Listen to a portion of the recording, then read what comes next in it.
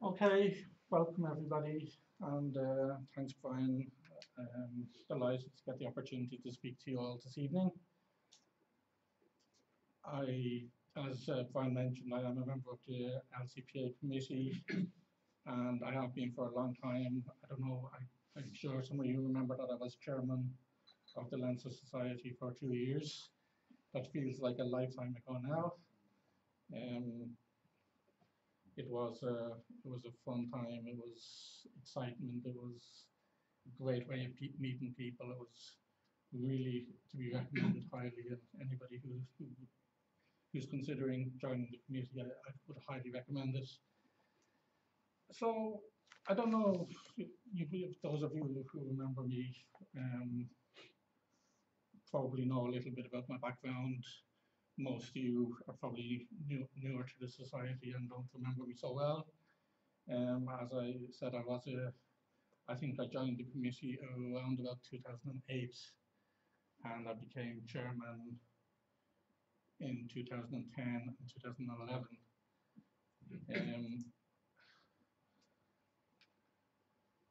So at that time, I was finance director for the company I was working in. I'd reached what I thought was the top of my profession. I knew I was going to be happy when I got to the top. And then my lovely wife of the time was diagnosed with young onset Alzheimer's disease. So I found myself caring for my wife, anxious to make sure she got the best care possible, but also anxious to make sure that my own career could be maintained and my own life could be continued, and everything I'd worked for to date, to that date, could be achieved. And it wasn't always easy. It took a lot of work, particularly as Helen's disease progressed and things became more challenging. But I worked through it, and I did achieve a lot of my desires and goals. And to be honest, I had to change a lot of what I thought about life at that time. So Helen moved into a nursing home, I think, in 2013. And not long after that, I started a new relationship, and we had 2 children. But the sad story in my life was only beginning. I had a wife in a nursing home. I had 2 children. And then it took a family tragedy for things to change. One of my children died suddenly. And that was in 2018. It was a bit of a shock to the system. My career had continued apace. It was busy, it was challenging, it was stressful, as a lot of careers for senior accountants are. And needless to say, that led me to reprioritize what I wanted.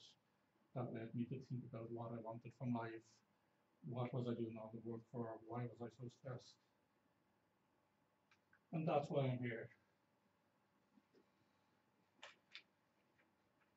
I've made it my mission to help others, like yourselves, high-achieving executives, find the meaning and purpose that will help to find the balance and actions that will lead to greater happiness.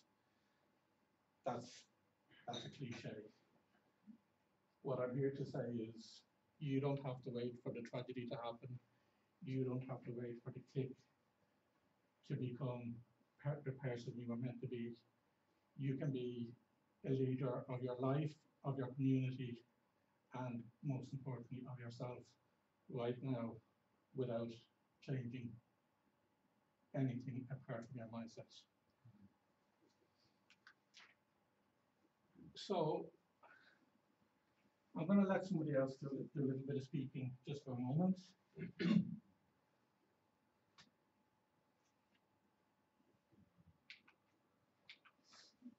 Here I can start this video.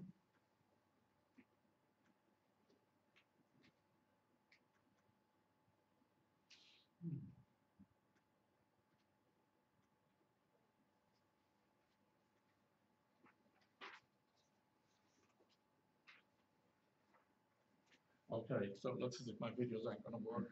The best laid plans. So you get to see how I respond to stress and anxiety. Basically, this is a guy called Vishen Lakhiani. He has influenced my career decisions enormously over the last number of years. He's American, as most people in this space are, and his message is you don't have to be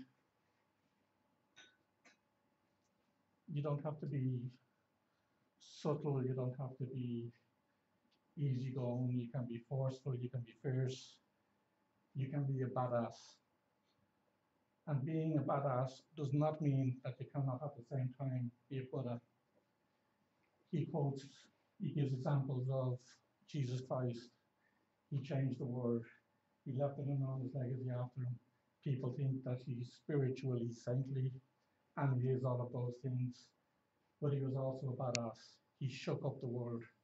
He upset people. He didn't take kindly to people who he saw as not living to their personal values and interests. So the message of this guy is be a badass, but don't let that stop you from being a Buddha. In fact, it's important if you want to be a Buddha, if you want to be spiritual, if you want to have meaning, it's important to be a badass. Shake up the world, do what you need to do to get people's attention, to progress.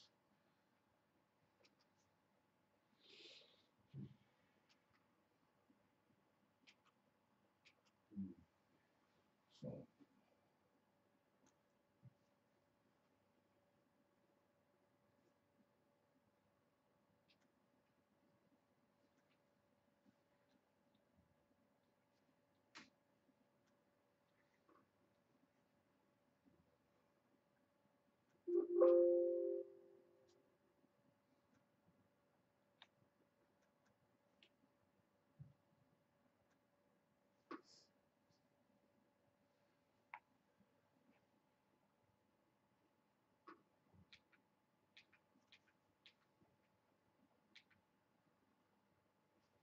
so what do people see when they look at you? Well, I can only tell you how it was for me when I was at the top of my profession, when I was finance director of a company. I had that company employed up to 500 people at some stage. And what did people see when they saw me? They saw somebody who was hardworking and successful, professional, but they also saw the badass. They didn't see the Buddha. In fact, some of them, I would go so far as say, were a little bit afraid. And that impacted directly my ability to get my job done. People were afraid to say they did something wrong and covered mistakes. And for me, that was one thing I couldn't tolerate at the time.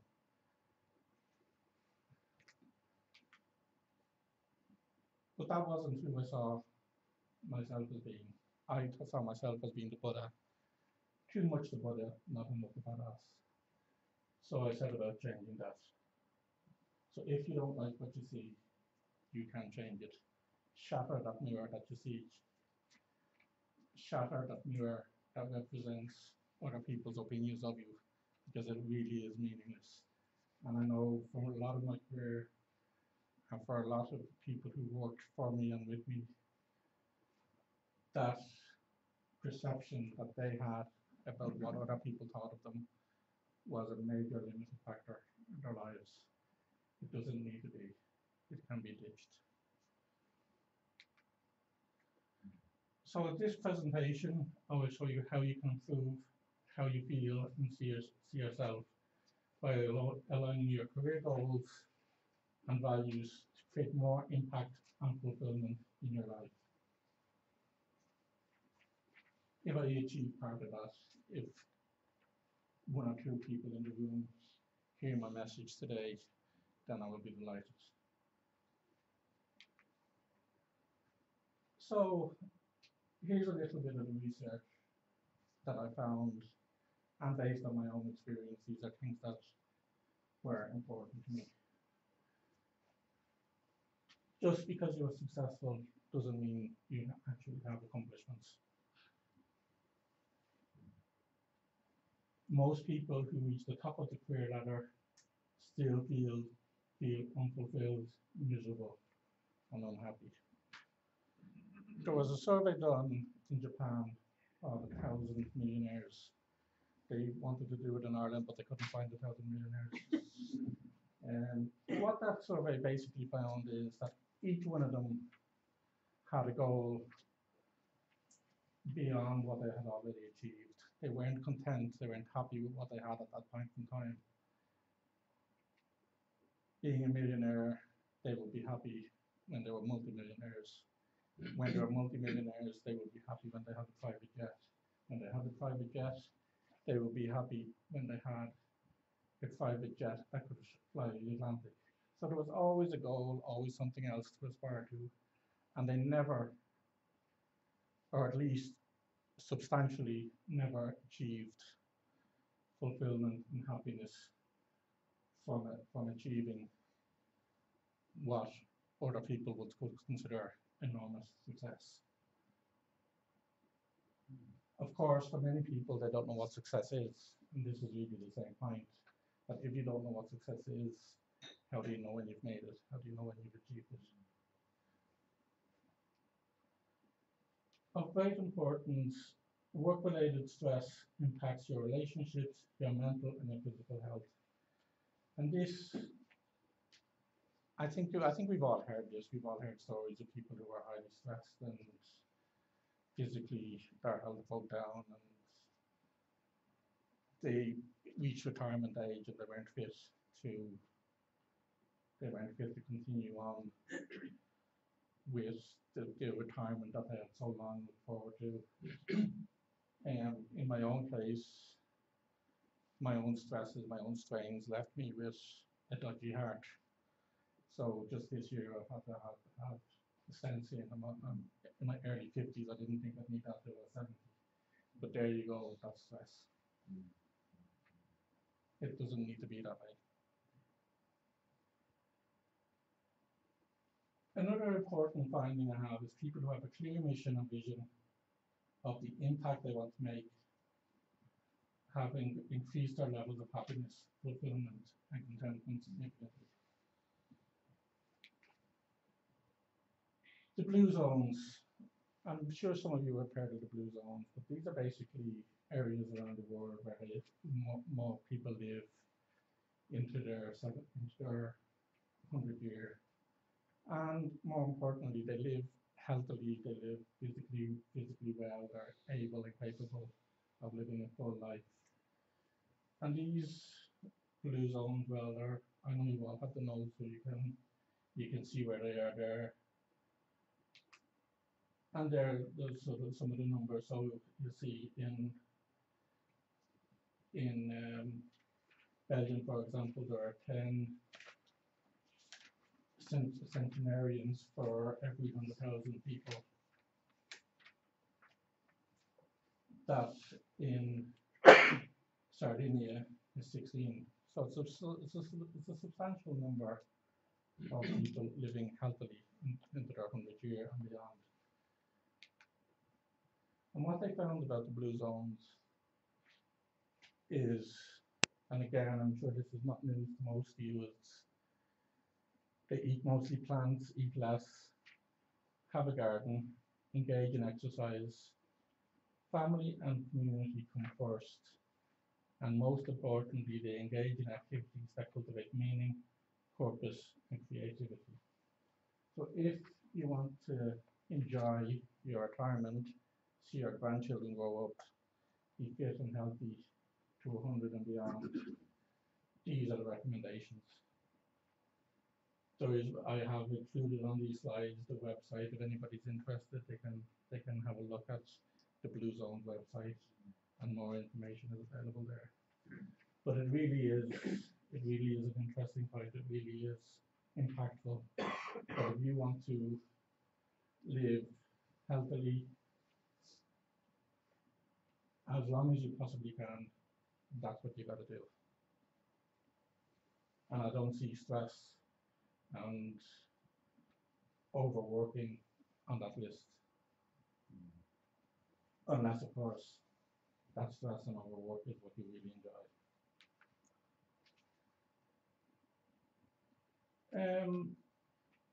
I've just realized I can't spell. So this is a Japanese concept, ikigai. The Japanese have studied this in great detail. And again, it's very, very similar point. What's important, what allows the Japanese have longevity, and it's the usual things. It's the things we love, the things we love to do, the things we're good at, the things that the community needs, but most importantly in the Japanese concept is, can I get paid for it? So the real point here is, if you can get paid for doing something you really love, really enjoy, then you have met your ikigai. Ikigai in simple terms means purpose, it's meaning, and I don't know why the Japanese have such special wisdom in this area, but they do seem to enjoy longevity that most of us don't in the Western world. So here is what I recommend to become the Buddha and the badass. To become a Buddha in business without stopping being a badass. And it's so important to be that badass. I'm going to talk about some of these tonight, but you'll be probably glad to hear not all of them, but there is some notes on them for anybody who is interested.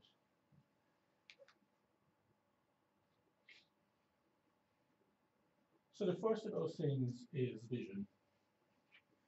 And that's a clear picture in our mind of where we want to go and what we are consciously trying to create.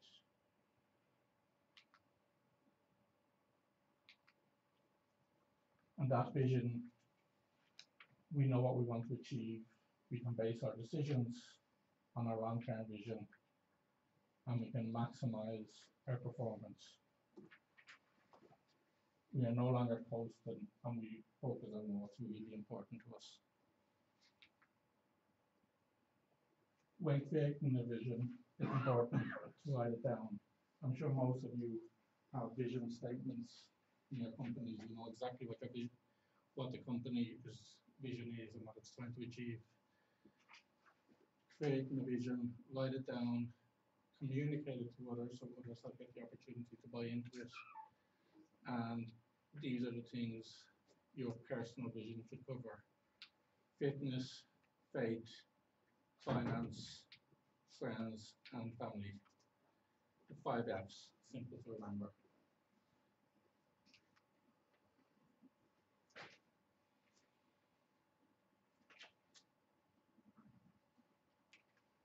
So at this stage, I'm just going to take a break from talking. I think it's time for me to take a break.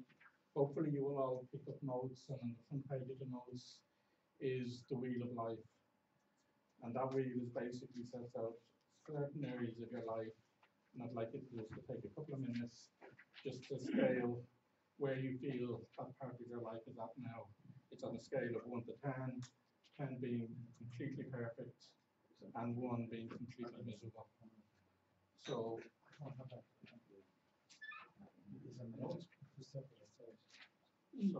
anybody hasn't got it, there's probably some, I think it's 30 of them that we put in. There might be some outside of it.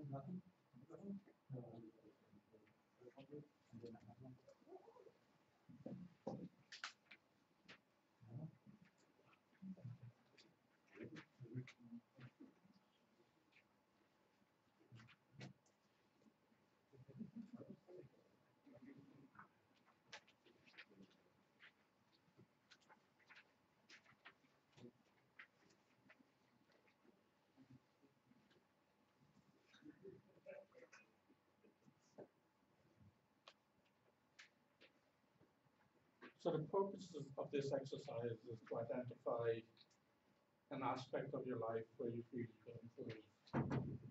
So is your life perfect? Is your relationship perfect? Is your career perfect? If not, mark it along the scale where you think it fits. And hopefully by the end of this exercise, you will have determined what area of your life you feel needs improvement.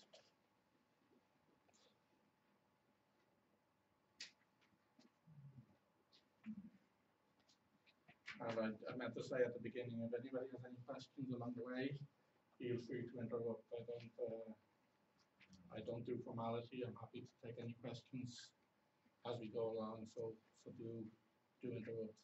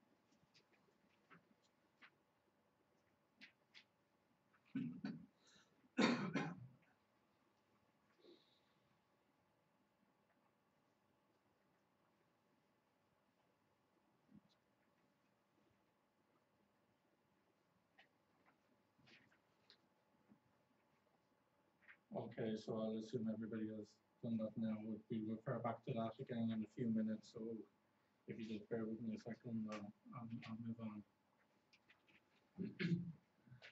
So in creating a vision, what kind of questions should you ask yourselves? And from my research and from my experience, these are the questions. What experiences do I want? How do I need to grow in order to get these experiences? And how then can I contribute? So the example that comes to mind here is perhaps you want the exhilaration, the fun, the excitement of doing the bungee jump. But how do you need to go to get that? You need to grow your courage. You need to grow your sense of daring. And when you have that courage, how then can you contribute to the world? How can you bring that courage? And perhaps that's by getting other people to do a bungee jump just like you've done. That's, or you can give a CPA presentation. It's very similar. So from your Wheel of Life exercise, you will hopefully have identified an area that you think you need to grow, whether it be relationships, career, your personal sense of how you get fun, what experiences you want. So the next item we're going to talk about is values, and this is so important when coming up with a vision and when deciding who you want to be. Again, like vision, they help us live with direction and purpose, like a guiding compass.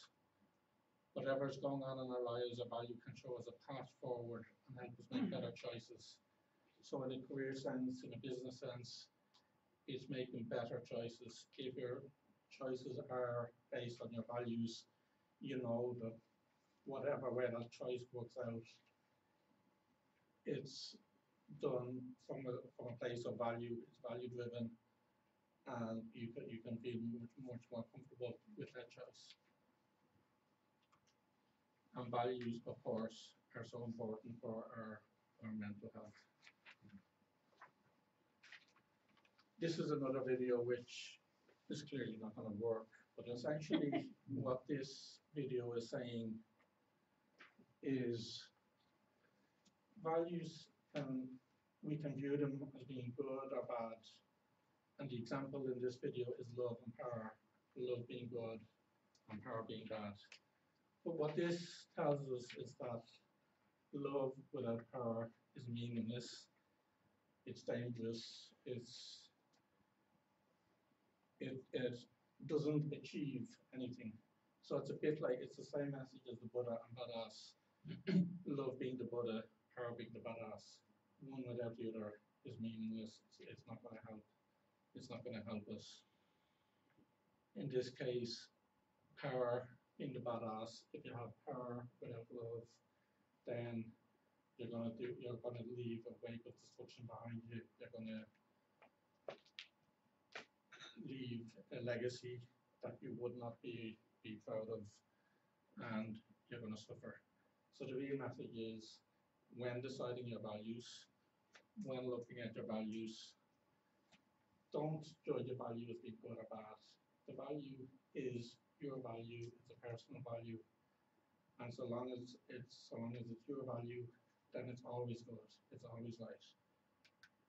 And here's a list of values that I'm going to ask you to have a look at that list, and from that list, pick 2 values that are important to you. For me, one of those values has always been responsibility. I've always felt responsible for others and always felt that I needed to take that responsibility myself. Over time, success was a value of mine. My values now are compassion, fairness, kindness. So I'll ask you, just for the sake of this exercise and the exercise I did today, is choose 2 values that resonate strongly for you, that are really important. And on the next page of your handout, you'll have the 3 MIQs questionnaire, and on the top of that, you'll see a space to write down 2 values. So I'd invite you to do that now.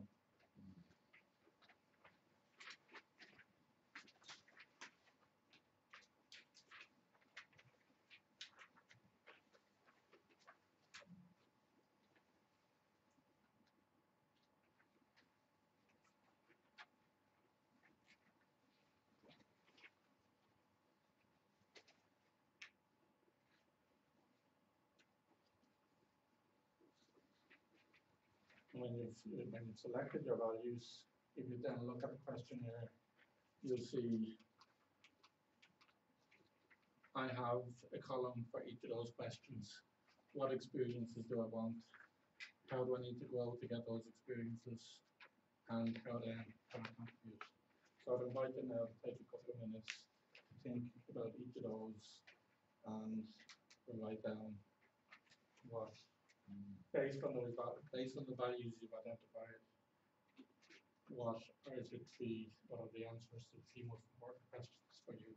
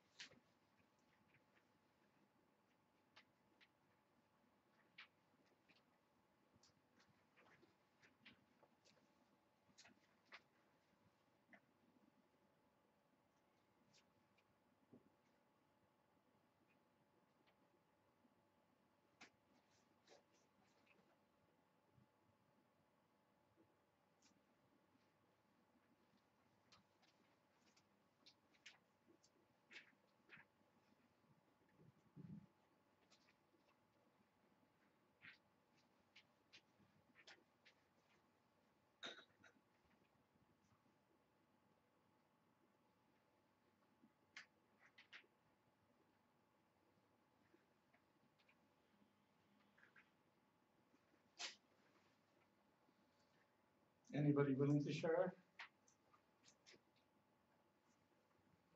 I didn't think so. I will share mine.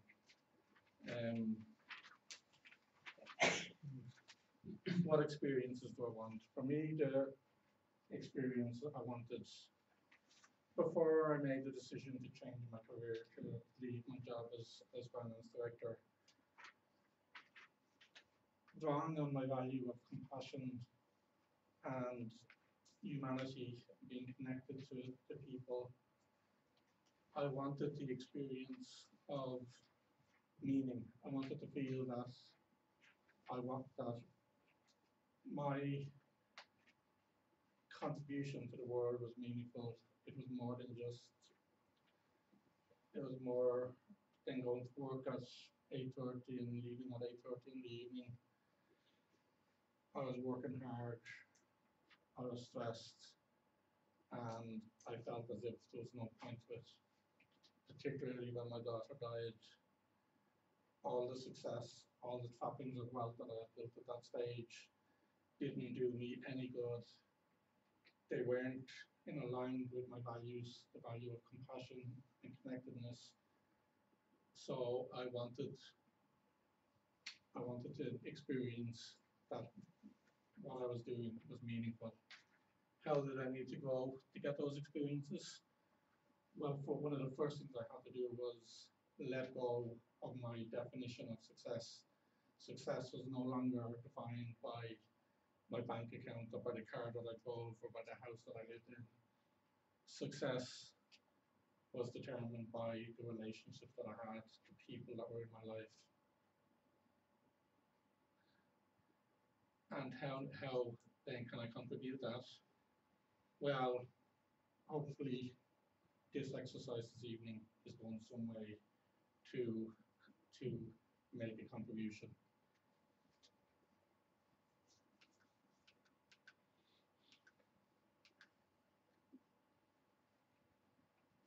So I went on to talk about values and the importance of selecting values that are important to you. One value I would suggest that would be of great benefit to people is to make growth a value. If we're not growing, we're stagnant, we're staying in the same place, we continue to do the same things, perhaps expecting different outcomes. And I know somebody defined that as insanity, and it is. So make growth a value and sit down, perhaps yearly, perhaps monthly, but however long it feels right for you, and evaluate the growth. And if you evaluate by rate of self-evolution, then that's a measurement you can apply to how you're going. If that rate is 0, then there may be problems. You may not get the meaning that I know is so valuable to people. I think I refer to in the context of my own life, the book, I will be happy when model. I will be happy when I get a promotion. I will be happy when I have a new partner or a child, when I live in a bigger house, I go on more holidays. And of course, I got all of these things when the finances, when my career was at its top, I got all of these things, but they didn't make me happy. Happiness is not contingent on an outcome. Happiness is a process. If you can focus on enjoying your everyday struggle, knowing that if it's a difficult time that they're going through, well, you're growing. If it's a painful time, well, pain is what makes you human. Happiness is not dependent on the outcome. Outcomes that we want may not happen, and if we're waiting for those outcomes in order to be happy, we may be disappointed.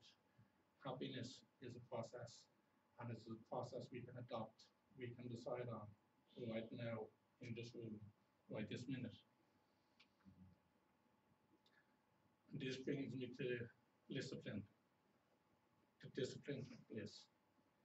It's about deciding that we're going to be blissful and we're going to bring that bliss to everything we do, to the process rather than the outcome. Is I am happy right now as I am without changing anything. I'm going to grow in order to become more happy, but I am happy now. And the final value that I think is of great importance is one of gratitude. And the science behind this is fascinating. If anybody has any time to read about the science of gratitude, there is a lot of research done into it. And what has been found that gratitude increases dopamine levels in the brain and reduces cortisol. Dopamine being the pleasure hormone, cortisol being the stress hormone. And the result of that is that we can make much clearer decisions. If we can adopt an attitude of gratitude, we are automatically happier, we are automatically in a better place. And by adopting an attitude of gratitude, I don't mean just thinking, oh, I'm so grateful. If you can remember a time when something really positive happened in your life and you felt really grateful for it, if you can remember that, visualize it, and experience that gratitude again, then your dopamine levels increase. You get the physical as well as mental benefits from that. So gratitude is so important. And just keeping an eye on the time, you'll probably notice, so I'm going to stop just shortly after 8 o'clock, regardless of where we're at. So I want to talk to you about the ability to think positively. And PQ, positive quotient, is that ability. It's a measure of your ability. If you take your positive thoughts divided by your total thoughts, then you come up with a PQ, a positivity quotient.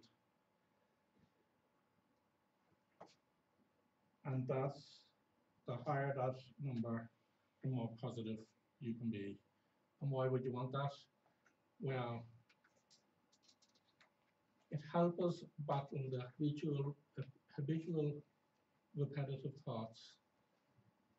We can be the co-creators of our own destiny. We can choose to let go of the pains that have been inflicted upon us.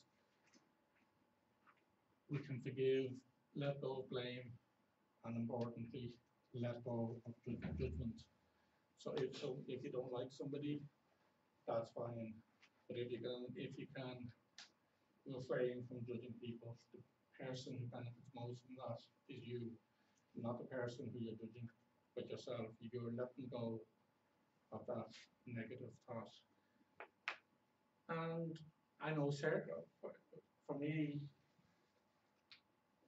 being judgmental was a big part of who I was as a top finance professional. In fact, I think my job called for it quite a lot. I had to make judgments quickly and all the time. But when we can leave judging people, just judging people as being good or bad, and remembering that they are fundamentally human, and letting go of that judgment benefits us more than benefits them.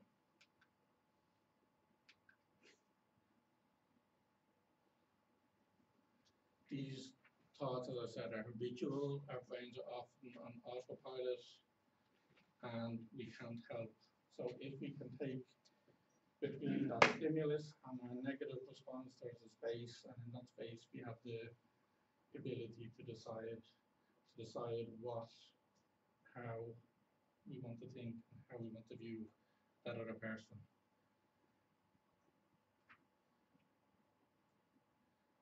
So there is a school of thought that positive thinking results in much more positive outcomes.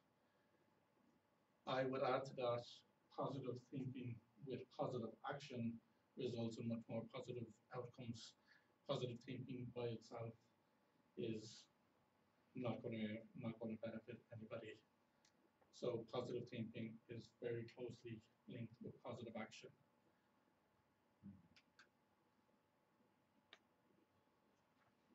There has been some research done into positive thinking and its place in the workforce, and it's been clearly shown that higher positivity quotient correlates with a better performance, and those employees are 7 times more engaged when they work with a friend. So that spirit of camaraderie, of working towards the same goal together, makes it much more, has a very high impact on the person's career path. And the final part of it is optimistic salespeople perform 55% better than pessimistic colleagues. So the optimistic salesperson, we can imagine that they expect to make the sale. The idea of not making the sale is alien to them. So their positivity is that the sale is going to happen. And guess what? It does. It wouldn't happen unless they pick up the phone to make that cold call or knock on the door or whatever they have to do to make the sale. So, impact. How can we make an impact? So, for me, never doubt the power of one person to make a difference. You are that one person. Every person in this room has the power to make a positive difference to their world. It's important that that impact is values driven, which we've spoken about, and that you contribute fiercely. So this is about the badass. Don't accept no for an answer when you're trying to make a contribution. Get off your ass and do it. Positive thoughts without positive actions are meaningless. So do it, and do it with passion, do it with conviction. Get a mission, not a career. Again, this is about passion, and there has been some research done that people who are highly connected socially have a much better chance of progressing within their career. This study was a study where people were given €5 a day for 5 days, and one group were asked to keep it, and one group were asked to give it away. And they were then questioned at the end of each day about how they felt and how they felt they could make an impact. The people who gave away the €5 by the end of day 5 scored significantly higher than those who kept it. And the reference to that study is at the bottom there if anybody wants to ask Mr. Google about it. So how can we make an impact? Visibility. And how can we be visible? Well, you have to show up, you have to speak up, and take positive action in alignment with your values. So you're not going to be visible if you hide behind your desk all day. You're not going to be visible if you stay at home in your bedroom or stay at home watching Brazil playing the World Cup. Your visibility. You're not going to be visible if you fail to speak up. If you see something wrong happening, speak up about it. If you see something that you don't agree with, speak up and take positive action based on what you've seen. Credibility. Credibility is so important when we're making impact. And how do we build credibility? Well, if you look at each, I've highlighted the first letter of each, and that spells out craving. Set boundaries and let people know what those boundaries are.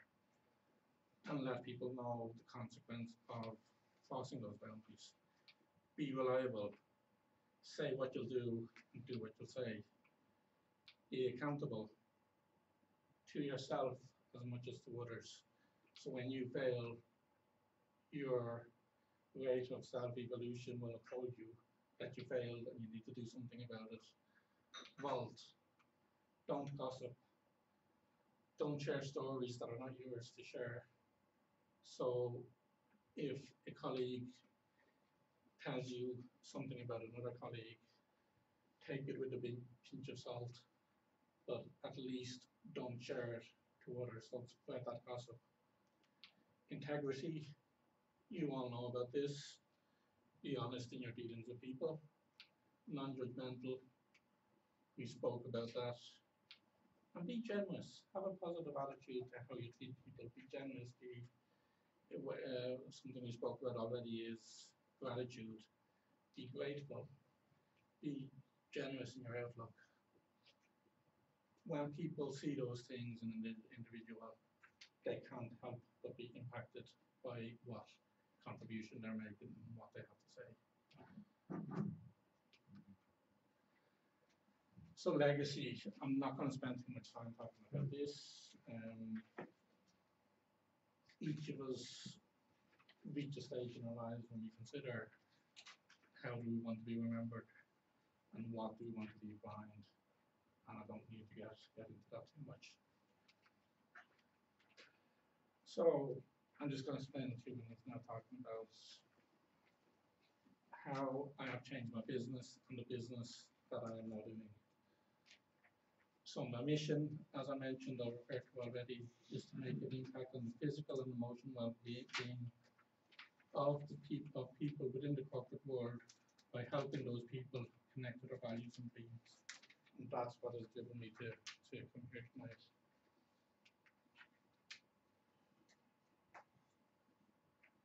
So what I do in terms of helping people to do that is mostly one-to-one coaching. I'm also a qualified hypnotherapist, and I will use hypnotherapy as a tool within that coaching to go deeper and make sure that the changes that are made in your life are permanent and meaningful. So hopefully that will reduce your stress levels and extend your longevity, most importantly, improve your emotional well-being, and elevate your performance. Again, important from a career point of view. Become a better leader, partner, and parent. I think when we reach success in our careers, leadership is so important. And leadership is about leading people. It's not about, well, I guess it is about leading an organization, setting the vision for that. But if an organization isn't about people, then it's failing in its responsibility. So by improving your communication and delegation skills, that will help you improve the performance of the entire team. And all of this, being the Buddha, being the badass, merging the two, will increase your profits in your company and your overall individual wealth.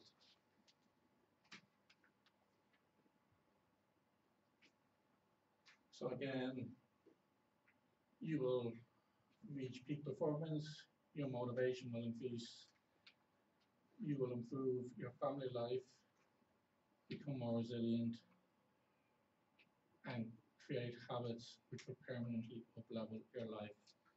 So it's important for your business, it's important for yourself.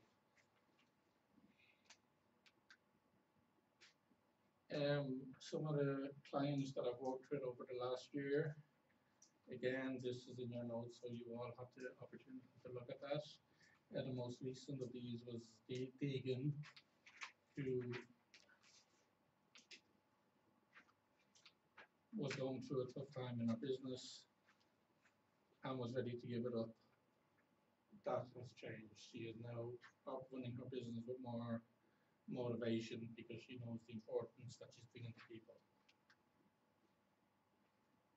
So what I'm bringing is a unique mix of corporate and personal development experience. I'm qualified and accredited. ICF, International Coaching Federation. RTT is Rapid Transformational Hypnotherapy, and the Association for Coaching. And Evolve is a college that I work with people with mental health issues. And some other things that I do, I have an online training course. Most recent addition to that course is some material on handling stress and anxiety. I have a monthly membership where new courses are added every month, a community, and strength cards, which are physically printed cards that allow people to remind themselves of their strengths in times of difficulty when they find themselves struggling to reach their goals, to have that meaning in their lives. The strength cards can be a valuable addition. And finally, if any of you would like to chat about this, if any of you would like to work with me, the QR code this one will phone my number directly. This one will go to my website, and you can find out more information, and you can book an appointment with me through my website. I'd love to work with anybody who feels that they need to add some meaning and some stress reduction to their lives. And that is it. Thank you very much for your attention.